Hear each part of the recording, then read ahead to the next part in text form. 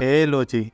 Welcome to Fundu Tester. In previous sessions, we discussed about a Trello API. We created a collection and we have executed collection end to end.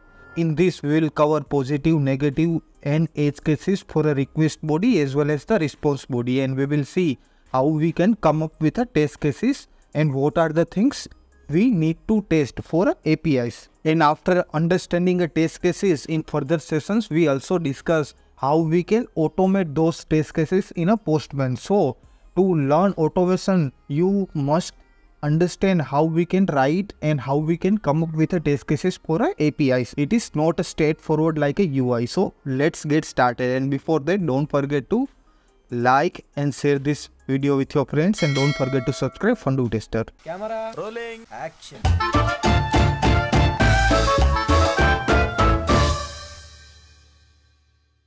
Let's get started. In this, we are going to discuss boards API. So we have get specific board data, get all boards and get single board. First, we will understand how we can test request body and URL, and then how we can test a response body. I have divided the test cases into three different sections like a positive, negative and edge cases. So first, to talk about get specific board details. So I'm going to a Excel sheet. Here I have written the test cases.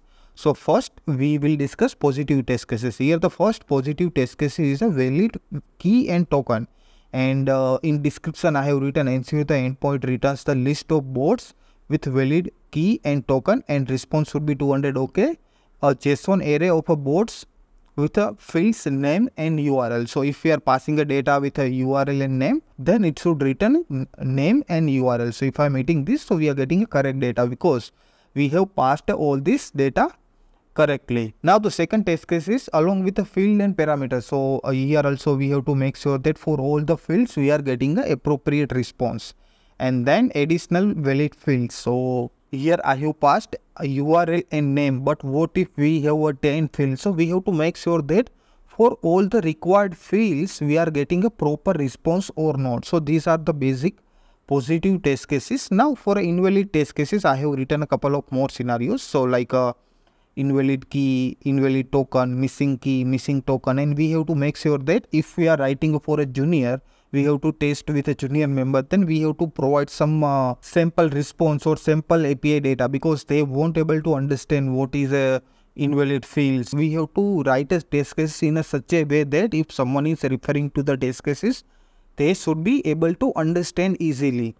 And here also I have written the error messages as a expected result. For this API, let's say I am getting a 401 which is unauthorized, or a 403 forbidden. So we have to make sure from the API documentation or API requirement, for let's say I am passing an invalid key, then which status code API should return. So we have to make sure that it should be 401 or it should be 403. It is not like that it will return some random number and it will fail. It should have a proper error message. So here let's say we are going to execute this. Let's say I am not passing a key, let's say missing key, and I am running the test. So here it is showing an invalid app key. If I am not passing a token, then it is showing an invalid token. Similar way, let's say we are passing some dummy data with the key. So I am removing a key and some dummy data with a key. So it will say invalid key. So like that we have to make sure that we are getting a proper error response or not. Apart from have written invalid fields parameter.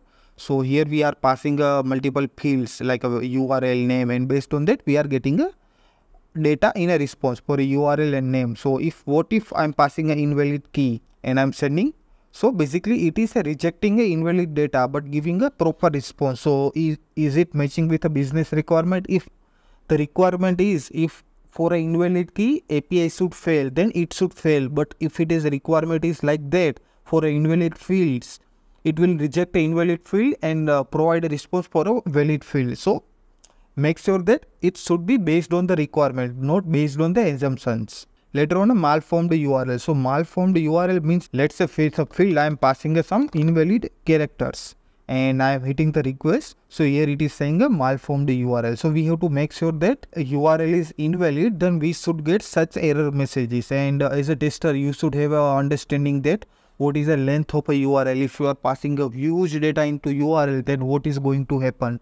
So if you know, then you can answer me in a comment section. For a edge cases, large number of boards. So let's say here we are getting a couple of boards, but what if we have created 1,000 boards? Then we will get a proper response or not. In that case, we have to make sure that the response time here for a normal data, like a small amount of data, we are getting a response in 360 milliseconds and response size is a 2.91 KB. But what if I'm trying to get data for 1,000 boards? So that is an expensive test. First we have to create a 1,000 board and then we will get a response, and then we have to make sure. So for such scenarios, automation is must, and a special character in the field. So if some fields is created like a such a way that it is expecting a special character, then we should get an appropriate response for a special character fields as well, and maximum field allowed. So here I am passing a two field, name and URL, but if it is we can filter data based on the 15 fields, then we have to pass here 15 field and we have to make sure that we are getting a proper data or not. And now those were for a request body. Similar way, I have written a couple of test cases to test response body. So again, positive test cases, we are going to make sure that response is a valid array, it contains the proper field data, whatever data we have passed, this should contain.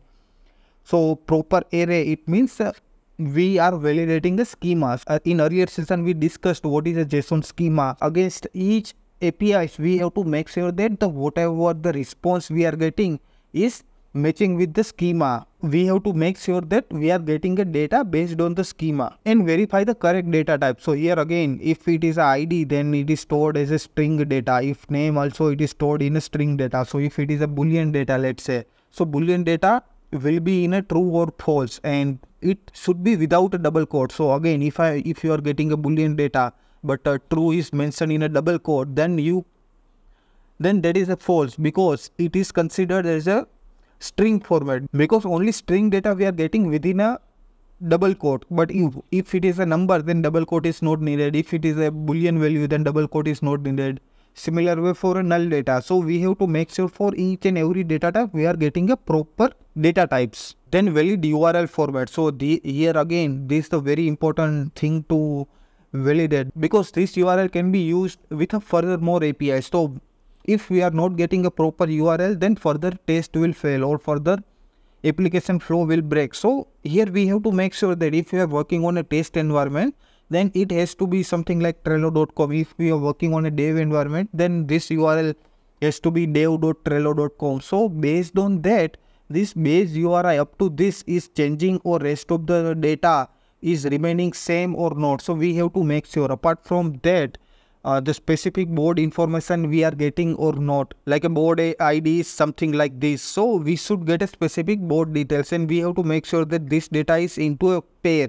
Like for example, we are getting this ID, but name is mentioning instead of automation, it is mentioning a cursive. So this data is ID, name and URL is not matching. So it has to be from a single board. This data has to be from a single board. This data also should be from a single board. So all this data is matching or not. Based on that, we have to design a test. Then negative test cases. So invalid response structure. Here we have already validated that response structure, missing fields, incorrect data type or invalid URL format. So again, for automation perspective, we have to make sure that we have to add a validation in such a way that we are validating all the data.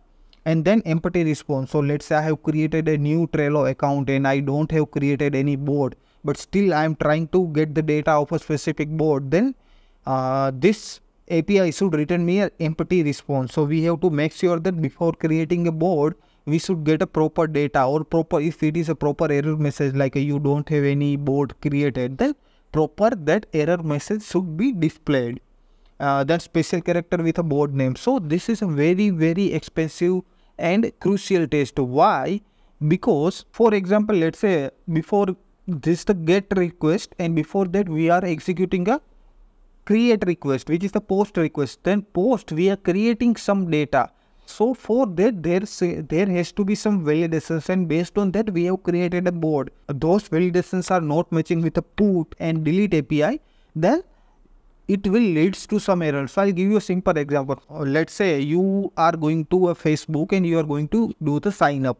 For a sign up, there is a certain requirement for a password field, like you have to enter special character, alphabets like a capital letter, small letter, and some numeric values. So you have created a password like Nishant@123, and using same password you are able to log in.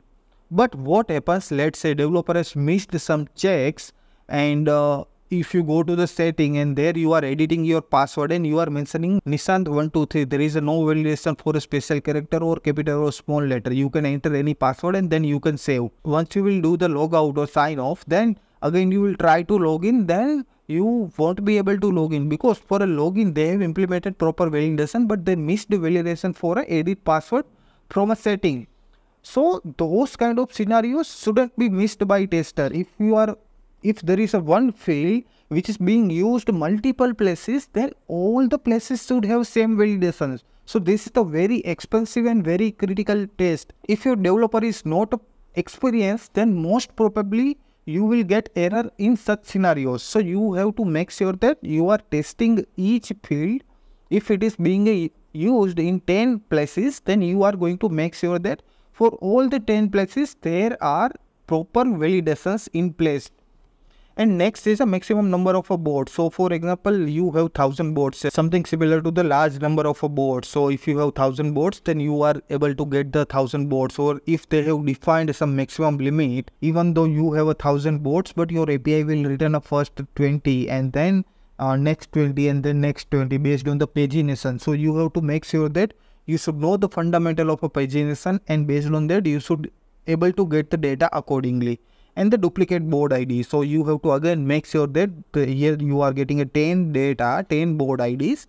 Then all the 10 board IDs has to be unique. If those are not unique, if you have only 9 boards created but API is returning 10 details and one detail is a duplicate, then your test is fail. So such scenarios you shouldn't miss as a tester. Now we are going to talk about a get all boards API. So here we have another API which is a get all boards. And here for a get specific board data, we are getting all the board details but with limited fields like a name and URL. But here we are getting all the board details with a full data, not a partial data. But here we have only added one more data, which is a parameter, which is a field and name. But here we don't have any parameters as such. We are just passing a key and token. So based on that I have written a test cases. So though like a positive test, valid key and token. So if I execute this, we are getting a response. So that test is a pass. And then invalid key, invalid token, missing key, missing token. So again, for a seasoned developer, if he or she is experienced, then they will write a code at one place and they will reuse the code at multiple places. For each and every APS, there will be a single code for a key or token or basic validations kind of stuff. But as a tester, we have to make sure that for a different places, if there is a validation, then we should test such scenarios in terms of automation, or at least once we have to make sure that we are getting a proper data or not. So again, here we have to test this API with an invalid key or token and malformed URL, as we discussed earlier. So these are the simple tests for get all boards, and as a homework I request you to write a test cases for a get all board response body. So how you are going to test, similar way you are getting a proper ID, it is not exchanged with another board, yeah, the name is proper and the URL it is given, the URL has to be correct. So you need to open this URL, you should be navigated to appropriate board only. So this kind of scenarios you have to understand, you have to think, and you have to write in a test cases. And now we have another API which is a get single board. So for a single board, we are passing one extra parameter which is a board ID. So we are passing here correct board ID, rest of the things are same. We are passing a key and token, and based on that we are getting a full board information for a only single board. So for a positive, I have written valid key, valid token and valid board ID we are passing. Then it should, API should return 200 proper response code. So those tests we have already performed many times. And later on, invalid board ID. So if I am passing here invalid board ID, let's say instead of board ID I am passing some random data, checklist ID, those are not considered as a board ID. Then we should get the requested resource was not found, the board is not available. It has to be a proper error messages, and those error messages should be from a requirement. So there shouldn't be any single character change, if it is mentioned in the requirement, there should be requested resource not found, and then you will find that there is some article is being added, then it is an error. Developer has to fix those. So this is a very trivial issue, but still this is a issue. And then invalid key, invalid token. So again, for all this, we have to make sure that for invalid data, it should fail. And then apart from deleted board, so let's say I have created board and then I'm able to get the board details. But once I delete this board, then there should be proper error messages like board is deleted or board is not exist. If the developer wants to display the error messages like board is already deleted, then they are storing data somewhere or they are archiving data like a soft deleting. For user it is deleted, but for a server the data is still exists. So in such scenarios only they can mention that board is deleted. All in all, there should be proper error messages. Then user without access. So this is again important test. Why? Because if I'll give a generic example, you are using a Facebook group. So for each and every group there is a one admin and a couple of moderators and then members. So admin will have a full access, member will have limited access, like he can post, he can approve someone else post, or he has maybe rights to delete the post. But member can only post and like and comment. Member cannot add another member, member cannot delete the post. So for based on the roles, there will be appropriate access. Similar way, for example, let's say for this particular key and token, I have given access of 5 boards only. So only those 5 boards ID I should be able to access. Rest of the board I should get error messages. So such kind of scenarios, if you are working on a tricky application, there is a workflow created for a different users, then you have to make sure that you are testing all those areas as well. And board with a special character. So as I explained earlier with us, password example. So similar way, as I explained, if there is a validation such a way that for multiple fields, then similar way you have to test around all the areas wherever that field is being used. And rate limit, if there is a rate limit of specific amount of data, then you have to make sure that you are testing around that area as well, and a board with large data. I hope you are able to understand the test cases and you have some idea how to write a test cases for APIs.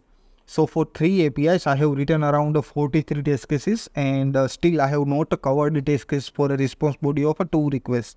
So those I am giving you for a homework. But I believe that you are having a rough idea about how you can write a test cases.